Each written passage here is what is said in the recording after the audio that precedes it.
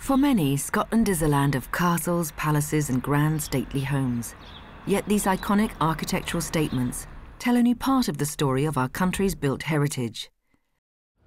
The traditional building stock in Scotland ranges from the castles, the abbeys, large country houses, but also includes domestic buildings, factories, churches, the type of buildings where we live, work and play.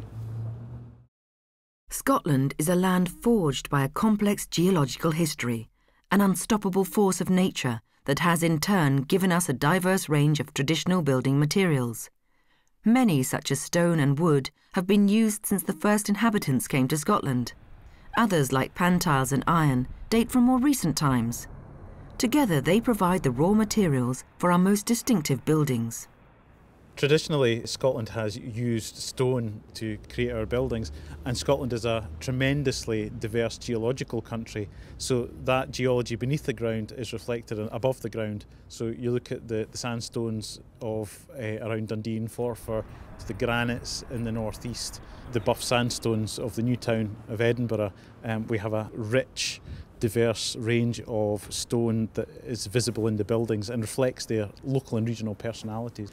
Our traditional buildings are really a testament to the people that put them together with their hands. Quite often the architects and the engineers will get the credit. Part of this project is to raise the profile of the men and sometimes women who put our traditional buildings together.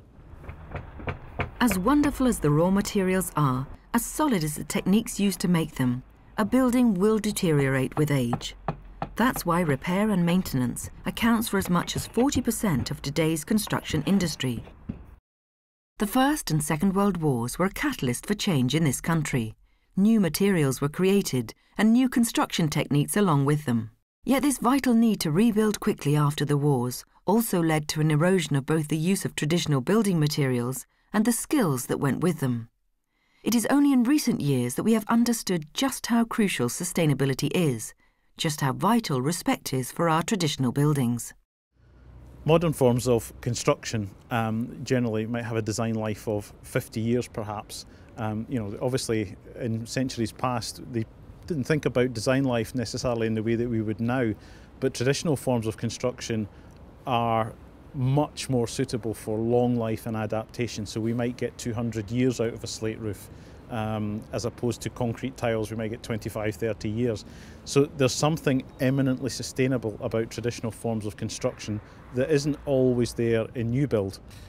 There's a real challenge for us in maintaining the skill sets required to look after traditional buildings. Some of the big areas like joinery and roofing, for example, will continue to be taught in colleges.